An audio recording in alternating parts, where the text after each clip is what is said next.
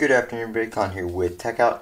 Today we're going to be looking at some more features of iOS 13.2 Beta 2, and that would be a couple home screen and camera changes. I made a video on 13.2 Beta 2 already on what's new, and these were left out because I just found them after making that video. So first things first, in the camera app here, when you are on video mode, you can now change the resolution and frames per second in the camera app. You don't have to go to settings. All you do is tap on whichever one you want to change. So there are 720p, HD, and 4K. And then in 4K you can change 30 frames a second, 60 frames a second, 24, and back to 30. So you can change all that on the fly in the camera app without having to go to settings. Another thing new on the home screen,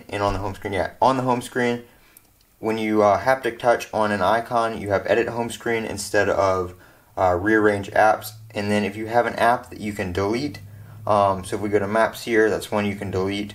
You can see here it says delete maps, so you don't have to hold it and keep holding and holding and holding and holding some more and then wait for the X's. Now you can just 3D touch and go to delete maps or whatever app you're trying to delete. So those are some more features that are new in iOS 13.2 Beta 2. This is Colin with Techout. Don't forget to comment, rate, and subscribe. And as always, have a great day.